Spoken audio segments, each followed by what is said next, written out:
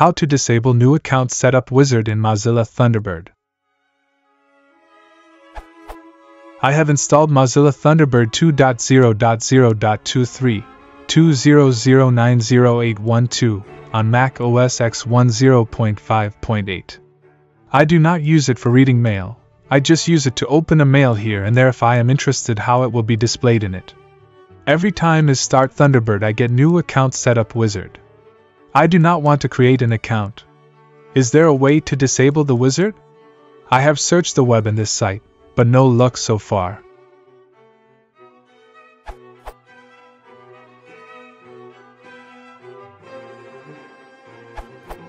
My use case, use Thunderbird to view .eml files. What worked for me? Open an email with Thunderbird. Cancel the setup wizard.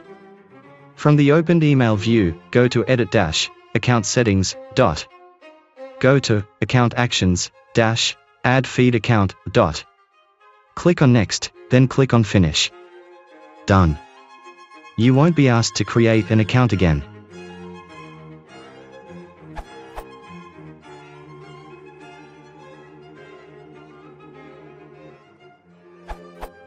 I don't know of any way to disable the new account wizard, but you could add an account with fake information and then set it to not automatically check the mail for that account.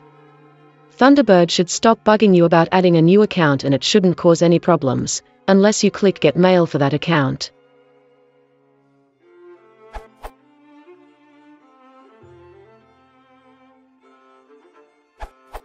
Set Thunderbird to offline mode, then go through the wizard. It won't attempt the tests and you can select Advanced, and it should drop you back to the account's configuration page and continue setting up there.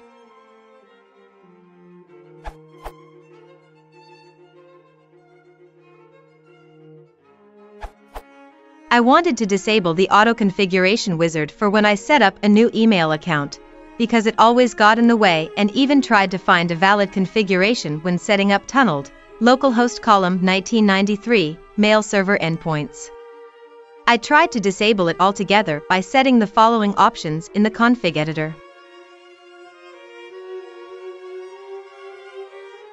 Now, when setting up a new email account, the auto configuration wizard is still printing looking up configuration column Mozilla ISP database after the first step, but one is now able to click on manual config and fill out all fields manually.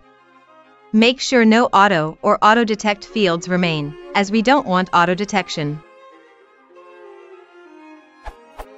Finally, click on Advanced Config instead of Done, and the well-known Account Settings window should come up with the account now already in place.